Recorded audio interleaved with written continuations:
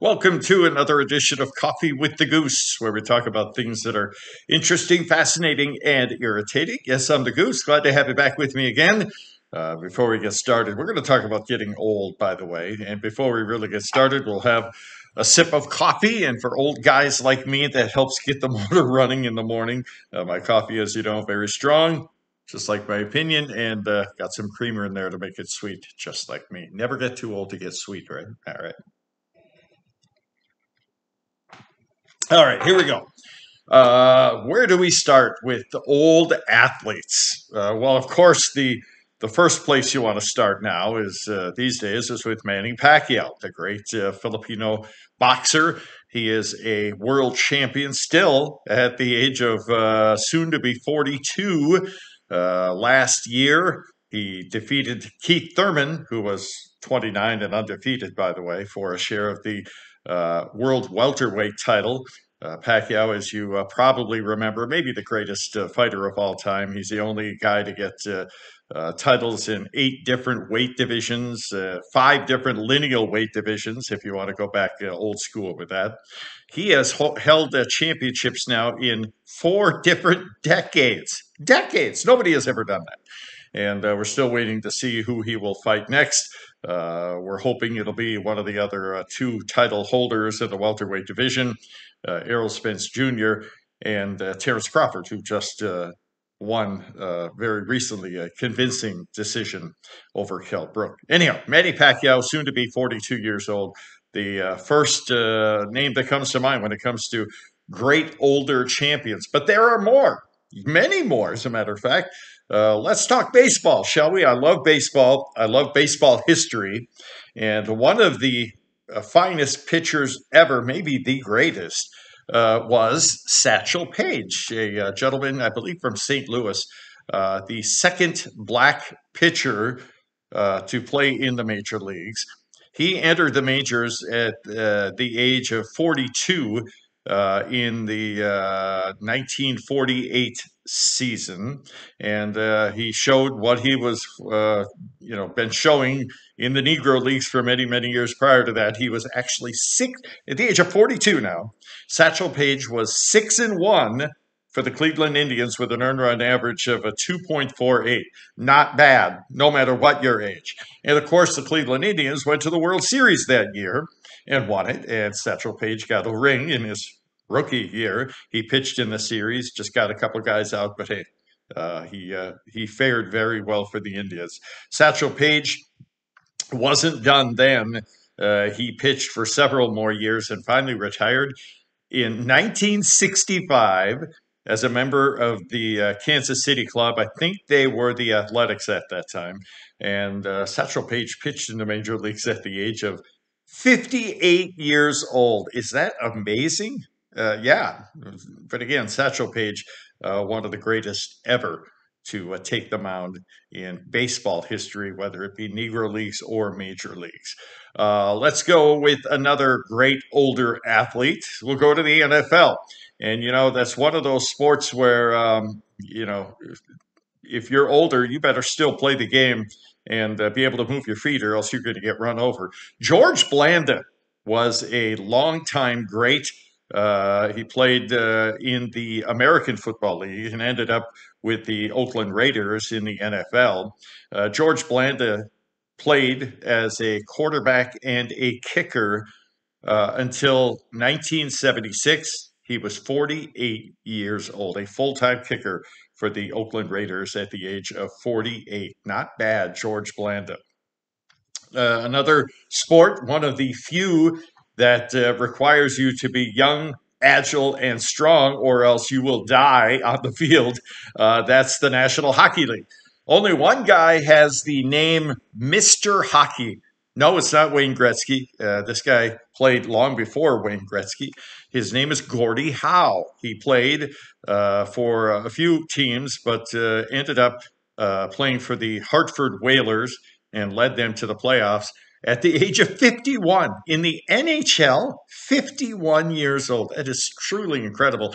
And that was, you have to be tough to play in the NFL. And back then, they didn't have helmets or face shields, or you were a tough guy. if you played in the NHL.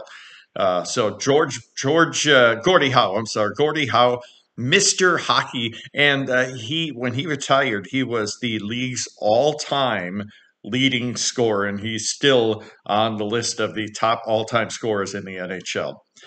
Gordie Howe. Let's move on to a couple other sports. Of course, we can't leave out the ladies, right? Let's move on to tennis. Who's the greatest uh, female tennis player of all time? No, it's not the Williams sisters. Sorry. It's Martina Navratilova. Remember her back in the 70s and 80s and 90s, I believe? Martina Navratilova, a product of the Czech Republic, then known as Czechoslovakia. She won many, many titles, including Wimbledon titles, one of the all time greats. And she ended up playing as a professional until the age of 49. And at that age, Martina won the portion of the mixed doubles U.S. Open Championship, the oldest ever by far to win that. And there's Martina Navratilova, great player, great spokeswoman for the sport, and absolutely intimidating when you look across the court and see her as your opponent. She was amazing. And we'll finish up with another lady, and we'll go back to boxing for this. You may not have known this boxer, but I love the nickname, the Hawaiian Mongoose. Gotta love that. Ellie Azuski was her name. She started at an older age, but again, there's one of those sports you can't just tiptoe through your way, through your opponents and through your matches if you want to survive in that sport. We've seen that many times. You can die in the ring. Ellie Alzuski won the flyweight championship at the age of 45. The Hawaiian Mongoose. What a great boxer she was. And of course, I can't mention great older athletes until I mention yours truly. Well, not great, but older, and I'm sure many of you are. And if you're not, you can still be a great older athlete in your own world, right? I grew up playing every sport under the sun, as many kids did at my age. Now, one of the sad parts of watching youth sports today is they only play one sport, many of them, and they play all year long just the one sport, and they're specialized, and they have special handlers and coaches and trainers, and it's just kind of, we've lost some of the fun out of sports. It's become too much of a business and too much of a science experiment. We put these young kids in a lab and let the crazy doctors work on them and turn them into what their parents and teachers and coaches want them to be. It's too bad that we kind of lost the fun in many of the sports. I played baseball in high school and basketball. And again, I played every sport under the sun. And even now at my advanced age, 58 years old, I still play basketball. Played yesterday, and I hold my own. I don't claim to be anything special, but I can still hang in there with guys who are not just younger than me, not just young enough to be my kids, but young enough to be my grandkids. One of the guys I was playing against yesterday was complaining. He said, I don't have much more time, to play sports. I'm 23 years old. I said, oh my God, I'm old enough to be your grandpa. Come on now, suck it up. Yeah, he's a good guy, and we have a lot of fun. That's the key. Actually, I'll go back. What was it? This is 2020. It was 11 years ago. I was 47, and I played in a Filipino league when we spent the summer over in Cebu and Argao, and played well, I think. We only lost one game. That was by 2 points. We were robbed, of course.